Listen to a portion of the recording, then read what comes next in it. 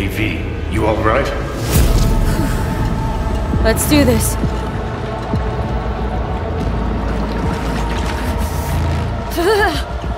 Give out what this is.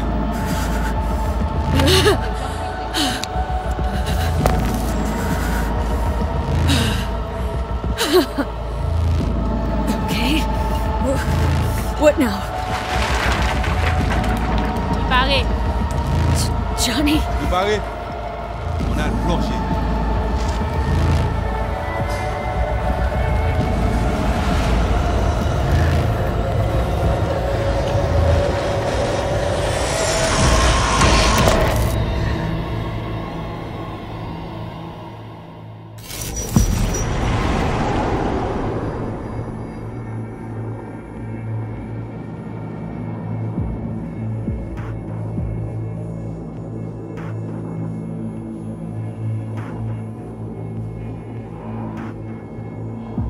Where are we?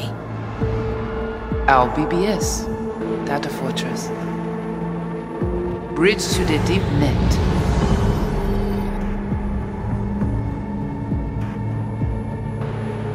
Beyond, there are no borders.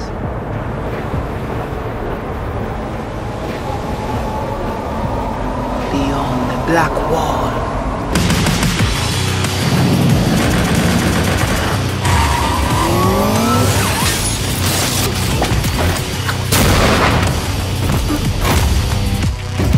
Welcome to the Cyberpunk 2077 2019 Deep Dive video. In last year's gameplay reveal, we showed you our vision for the world of Cyberpunk 2077, its quests, Stop where you are! and visual design. This year, we'd like to give you a peek at some of the playstyles you'll be able to adopt as your character progresses through the story. Here goes nothing. You're about to see sequences embodying two distinct approaches to playing Cyberpunk. We'll show you a strong solo build, that is, a character who focuses on employing blunt force and taking instant action. And a netrunner build, a playstyle taking frequent advantage of stealth tactics, hacking, and battlefield control achieved using malicious software. Additionally, you'll learn more about Pacifica, one of the game's districts, two gangs, the Animals and the Voodoo Boys, and you'll see glimpses of Johnny Silverhand, the digital construct who haunts our main character, V. A word of caution. Given that the video covers a section of the game deep into the main storyline, we have edited the footage to contain as few spoilers as possible. Be aware that the gameplay as presented does reveal characters and locations you'll see while playing the game's main story arc, so watch at your own discretion.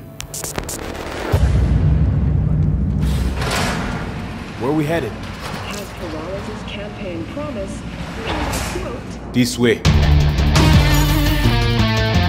In this video, you'll experience a segment of a quest from the middle of the game. We're currently in Pacifica, one of Night City's 6 unique districts. You know Pacifica well. Nah. You guys aren't exactly great at rolling out the welcome mat for outsiders. It was designed to be a tourist hotspot within the city. As you can see, this didn't pan out. When uncertainty struck the global economy, investors pulled their funding, leaving most establishments unfinished. It's one of those places where expectations and reality collided, resulting in a heap of disappointment. Ongoing gang wars plague this part of the city. Outsiders don't come here if they don't have to. Even by Night City's standards, it's dangerous to those unfamiliar with it. Taking a casual stroll here would not be a good idea. A fast motorbike or armor-plated car would be the safer option. But places like this have their advantages. If you're in need of rare goods or illegal cyberware, Pacifica's bustling local markets are a good place to start your search. The Grand Imperial Mall is a whole other story. It was one of the last developments in Pacifica to lose its funding. Until recently it stood vacant, but now a gang called the Animals has moved in for reasons unknown. Something's not going right for the big guy up top. And that's what we need to learn in order to earn the trust of the Voodoo Boys, the Animals' rivals. What the hell? Could fucking tell me what you plan to do first. You take job. You do what I say. So you jack in now. Of the many gangs in Cyberpunk 2077, the Voodoo Boys are the most skilled at using the net. You have now seen Pedrezo Agüe, our subnet. Why? What for? You are my vessel now. Through Agüe, I see what you see, hear what you hear. This mysterious gang of highly skilled netrunners has close ties to the local Haitian community. You are V? We have been waiting. Haitians settled in Pacifica in the 2060s after natural disasters struck their island and forced them to emigrate en masse. The Voodoo Boys gang formed around this same time, though at a smaller scale. Now the gang effectively rules Pacifica. The Voodoo Boys don't usually work with outsiders. Lucky for us, it seems they're prepared to make an exception this time. Mr. Hand sent me. He said you got merc work needs doing. Still, to earn their trust, we need to prove our worth. Placide, one of the Voodoo Boys' higher-ups, has offered us a mission. We need to infiltrate the Grand Imperial Mall, currently occupied by the Voodoo Boys' deadly enemy, a gang called the Animals. 20:35:07. 3 seconds before, poof, the camionette. We try to learn where the camionette come from. The Animals are not your normal gang. Their presence in Pacifica is suspicious. They value might above all else and wear melee combat implants to raise their prowess in combat. Their beverage of choice is juice, a potent strength and speed-enhancing concoction. As sought-after bouncers, they're usually dispersed throughout town. As skilled street-level business types, they've cornered the market in illegal substances and underground live-or-die prize fights. When they converge in one spot, it's for something big. It's then they appoint the fastest and strongest among them as their ad hoc leader. In this case, it's a woman named Sasquatch. Said you wanted my bed. Inside. No. As far as I remember, you said no bone brain buffaloes on steroids. Afraid that's the cost of doing biz. This is the tech Placide was talking about. It seems non-standard for the Animals. And this is where we come in. Getting to the van won't be easy, but we're more than qualified for the job, which we can complete in one of many ways.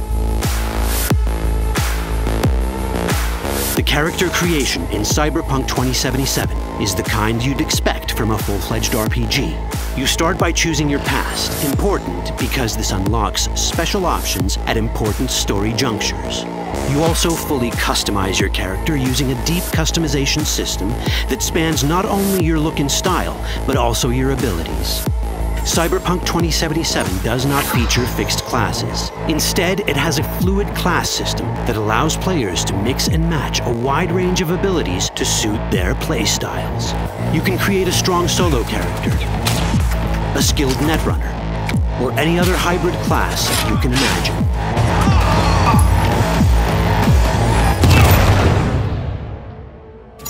Let's see how a solo play style in Cyberpunk 2077 might work. Solos prefer a direct approach. They use guns and might to get things done. So let's wreak some havoc. With our enhanced strength, we can strip this turret of its weapons and give the Animals a taste of their own medicine.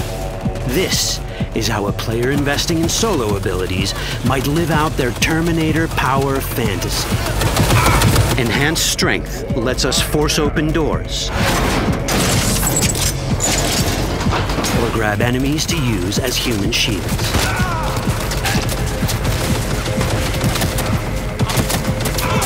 We also gain access to powerful melee combat cyberware. So even someone as fast and strong as Sasquatch, the leader of this group of animals, is not impossible to beat for a solo. But Sasquatch has a different game plan. She's out to jack in and hack us. Let's see how this plays out. Ready for some fun? Proceed. What's going on?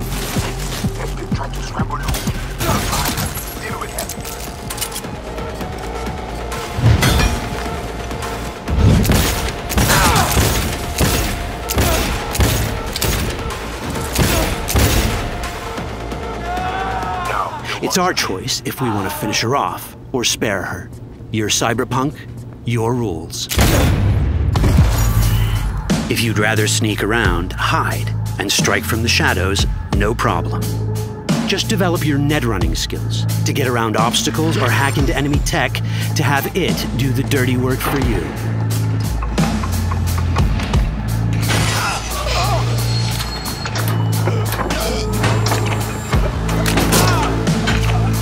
Net running abilities mean hacking skills that let us use our cyber deck to breach access points.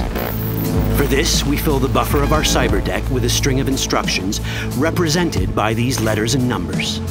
Matching the instructions for basic access grants us control of devices connected to this network. The more instructions we match, the more control we gain over elements in the network. We can hack our way through in numerous ways. A quick hack may grant us control of the security camera. Another one should let us tweak the difficulty of the training bot to create a distraction.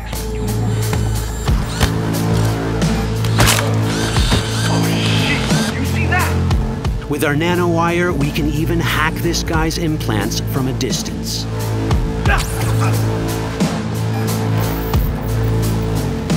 In this world, almost everything is connected to a local network. And that means it can be hacked. Ours is a wolf.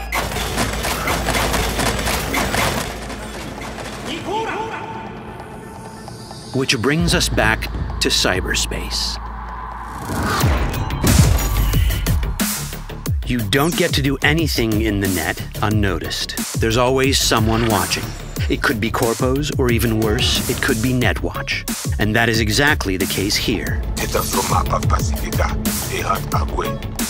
Who is they?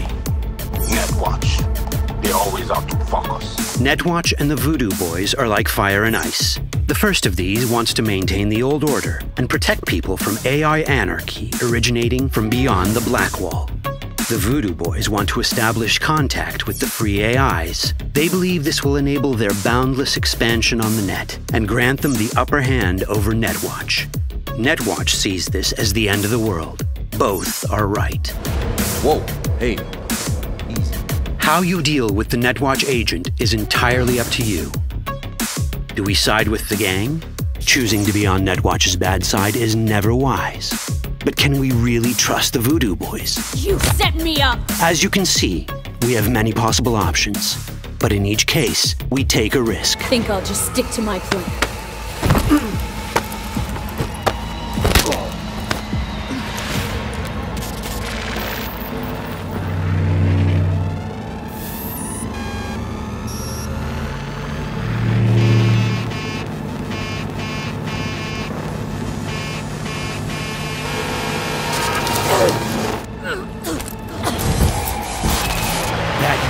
Out well. In the world of Cyberpunk, few things go as planned. And that was just a glimpse of how complex the branching storyline in Cyberpunk 2077 can get. Every decision you make will have consequences. Your choices will shape how the world reacts to you and affect your relationships with those around you. One of those relationships is special. Ever heard of Johnny Silverhand? A rebel rocker boy who will be your companion throughout your adventure in Night City? Come on, really think they give a rat's dick how you look? Like everyone in Cyberpunk 2077, he has his own agenda. You'll decide if he'll be your ally or your enemy. And that chip in your head, the one thanks to which Johnny lives inside your mind. Well, that's a story for another time. All that chip in it!